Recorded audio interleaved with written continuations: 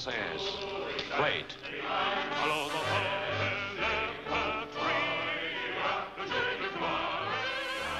That scene in Casablanca forever immortalized Paul Henreid in the minds of moviegoers. But there was so much more to my father's career than just the man in the white suit who flies away with Ingrid Bergman. Right before playing the role of freedom fighter Victor Laszlo, he made cinema history by lighting 2 cigarettes, handing one to Bette Davis in the romantic hit Now Voyager, a film which firmly established him as the epitome of the suave, continental lover. Initially, my father resisted doing Casablanca because he felt audiences would be rooting for Bogart to end up with Bergman and would undermine what Now Voyager had done for his career. He needn't have worried, because his talent and versatility avoided typecasting and carried him through a long professional life as actor, producer, and director.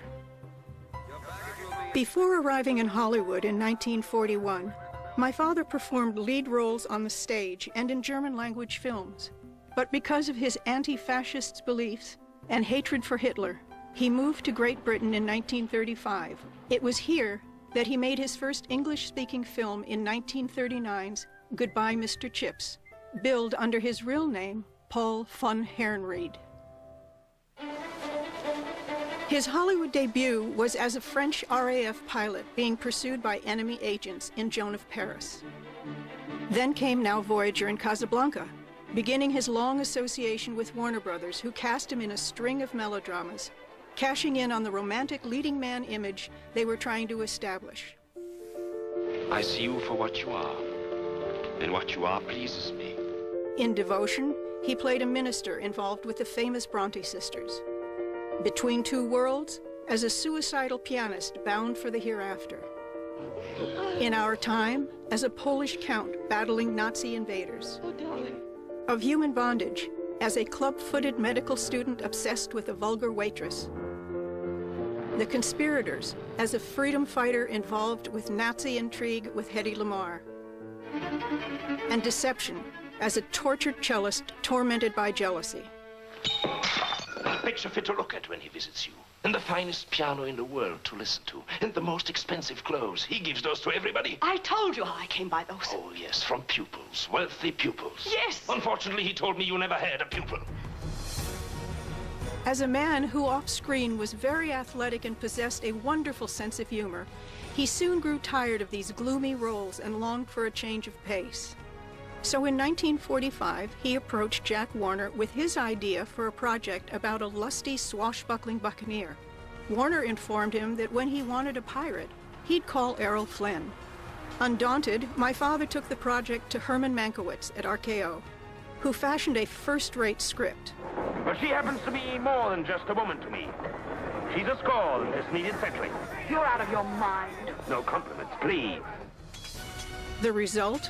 The Spanish Main was a box office smash that gave him the chance to show off his athletic abilities and the lighter side to his acting skills. As a young girl, I was thrilled to see him with his blonde, wavy hair and blue-gray eyes, all captured in rich Technicolor. Although I was confused as to how a man 6 feet 3 inches tall could fit into that small studio model ship. In 1947, my father went to MGM for Song of Love, the biopic of composer Robert Schumann, opposite Katharine Hepburn, who he loved working with. Coming from Vienna, music was a very important part of his life, so this was a picture he greatly enjoyed making.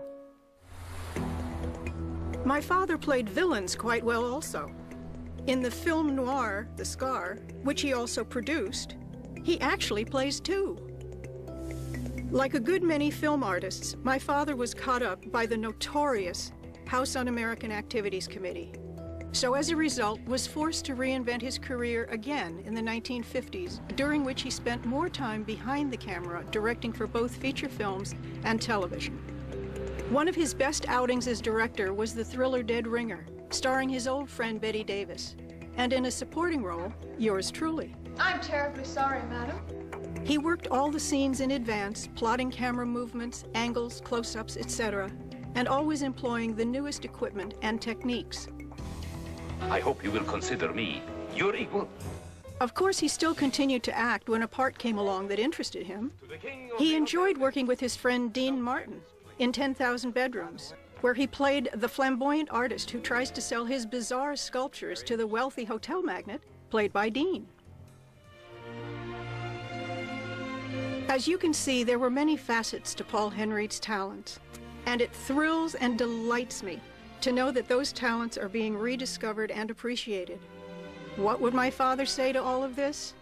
He'd probably show that charming, handsome smile of his and say, Shall we just have a cigarette on it? For Turner Classic Movies, I'm Monika Henreid.